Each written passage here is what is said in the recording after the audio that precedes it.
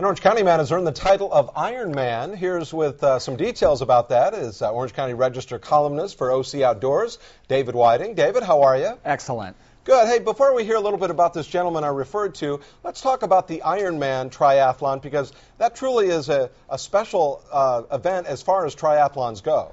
It is, and this is a particularly special one amongst Ironman. A lot of people think that Hawaii Ironman is the only Ironman, and in fact there's about a couple of dozen worldwide, and people participate in those, and if you end up on the podium, you end up with a KOCE slot, and that's where it is in Hawaii. That's where it all began nearly 30 years ago with Ironman, and those are now the World Championships. And this fellow, Larry Davidson, 51 years old of Dana Point, earned himself a spot after just 3 years of competing in Ironman, which is a phenomenal achievement on his part.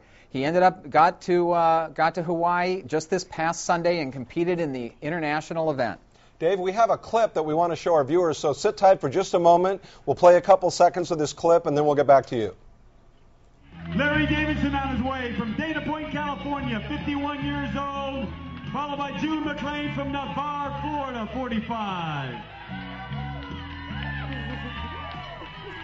All right, David, let me get his name. Mr. Davidson, 51 years old from Dana Point. How did he qualify for this event? And there he is with his wife, Kim Marie, and his two sons also joined him there, Eric and Tony. This is he's obviously one exuberant guy. Yeah. He qualified by training. He also was pretty smart about this. I love this this video here. He's just a fabulously happy fellow. Although I'll say he gave it his all, because he ended up in the medical tent right after this video with just a quick IV, nothing real serious, but he obviously really did his best there where he's hugging his son. He started out as a marathoner, and just 3 years ago he was a volunteer at Ironman in Hawaii, loved the joy, the exuberance, and the pain, and decided, I've got to be a member of that tribe. And so he started out in Ironman, Florida, posting a 45-minute run, race, which is an unbelievable time. That's a full 2.4 miles open water swim, a 112-mile bike ride, and a 26.2-mile run, which is a full marathon all at once.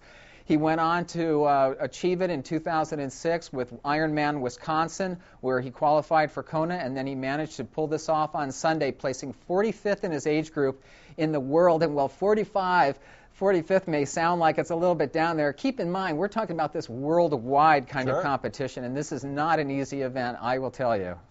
I've actually been there while they were doing it, and my husband and I driving around the island, they kept outrunning us. I mean, we'd end up behind the pack. But the thing I thought was so fantastic about your story is that even though he had pain, he got that island spirit going and kind of pushed through there at the end. He really did have the aloha spirit. He was battling hamstrings. You are absolutely right. They were almost like literally feeling like they were tugging him down during his run, and that's really his best event. Nevertheless, he posted a run just a little bit over 4 hours, and that's a pretty darn good run with or without any Ironman behind you. Man, David, I'm tired and sore just hearing about his exploits. But anyway, thanks again for your time, and look forward to visiting with you next week. Thank you. Take care.